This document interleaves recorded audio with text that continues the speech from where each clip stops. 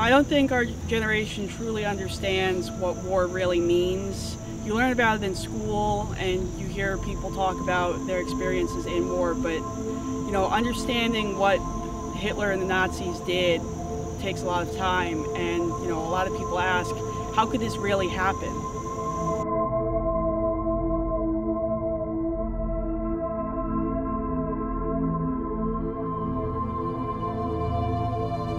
So this is the site where the Olkin and Jaffe families were taken off of the wagon and murdered by the white armbanders. The people who came back later reburied them in a much more dignified burial. That's what we're looking for.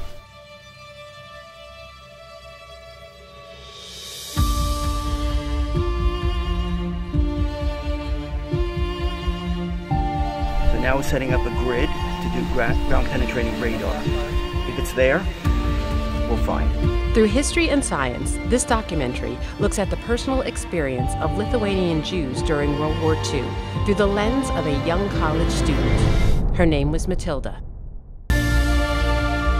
Matilda Olkin was murdered by Nazi collaborators for being Jewish. Matilda also kept a diary. That diary was found long after her death by a priest in the local church where this Jewish family lived. As we got to know more and more about the story of Matilda, we really found it more of our mission to find out what happened to her and where she was buried. Finding Matilda.